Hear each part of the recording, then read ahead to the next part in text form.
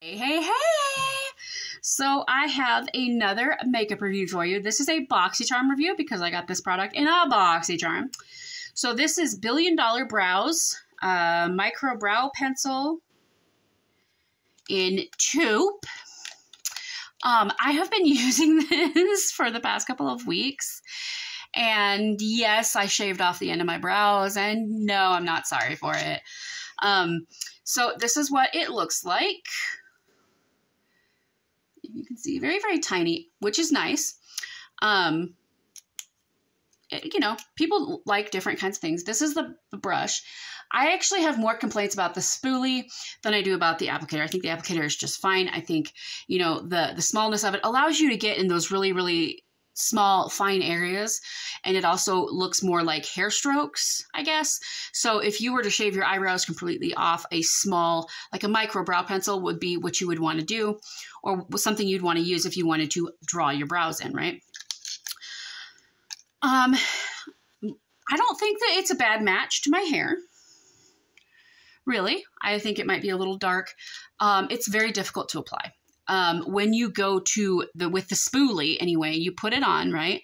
One thing that I've been doing with my brows, and I started doing this with the Anastasia one, is stop sculpting them or drawing them so much. So like I'll just do a couple of lines of color and then I take the spoolie and just kind of wash the color through my brows, because I feel like for me, it gives a better look.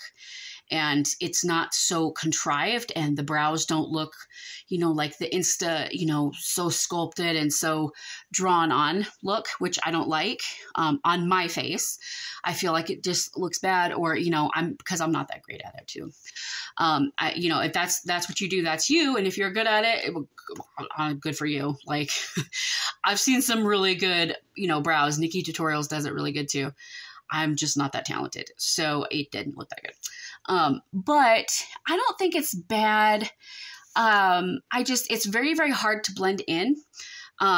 It's very, very easy to over apply, and then it's like too dark and you try to even it out. The spoolie I have big issues with because it's very firm, and sometimes it feels like it's scratching your head, or like instead of just blending it out, it kind of like gets rid of it altogether. And it's annoying, just straight up annoying. So I'm going to give this product, I'm going to give it a 3 out of 5. I don't think it's terrible. Would I buy this? Probably not. Is it my first choice? Probably not. I like the Anastasia, the way that that one is shaped, where it's a little bit more of a rectangle rather than a tiny, like a microbrow pencil. Personally, that's what I like, because I can apply that real quick and easy. And then, you know, it makes my brows easier for me to do. And they look good. They look natural. They don't look super dark. If you notice in my older videos, my brows are really dark and really, they're annoying looking to me. They're just annoying. So I'm going to give this a 3 out of 5. Let me know if you've tried this product, if you liked it, if you didn't like it. Let me know all the things in the comments down below, because I'm really curious. If you have any tips for this product, or if you have any good drugstore brow products, let me know, because I have tried the NYX brow pencil and that one's pretty good. But it's a kind of a micro brow pencil like this one. And I really like the Anastasia Beverly Hills that has the longer tip. So if you know one that's like Anastasia Beverly Hills, but it's drugstore, so I don't have to pay like $20-something for it, please let me know down in the comments down below. Yeah, let me know all the things.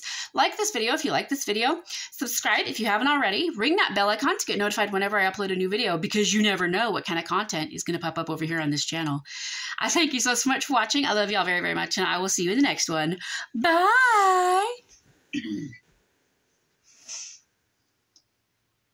Really?